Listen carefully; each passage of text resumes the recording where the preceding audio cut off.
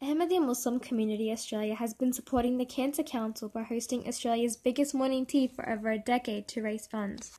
The Women Auxiliary of the Ahmadiyya Muslim Association of Sydney, Victoria, South Australia, Queensland and Australian Capital Territory registered again this year to host Australia's biggest morning tea through the month of May. Community members made special effort to make a variety of homemade foods such as cupcakes, savoury dishes, burgers and soup to sell and help raise funds. Members also donated via the Cancer Council's official online donation tool to make their contribution count. The younger members of the community were encouraged to participate in this charity event to instill the importance of the teachings of the Holy Quran on charity.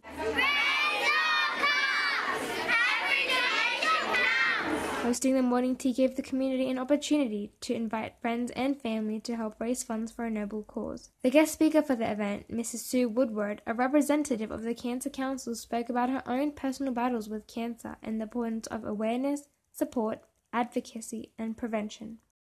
Approximately 670 members took part and funds of $10,000 were raised, which will be donated to the Cancer Council of Australia. Every ounce counts in the fight against cancer. Mrs. Sue also shared kind thoughts of appreciation on behalf of Cancer Council of Australia. I'm so happy to have met the people, to become familiar with the organisation, and I really thank them from the bottom of my heart for the support for the Cancer Council.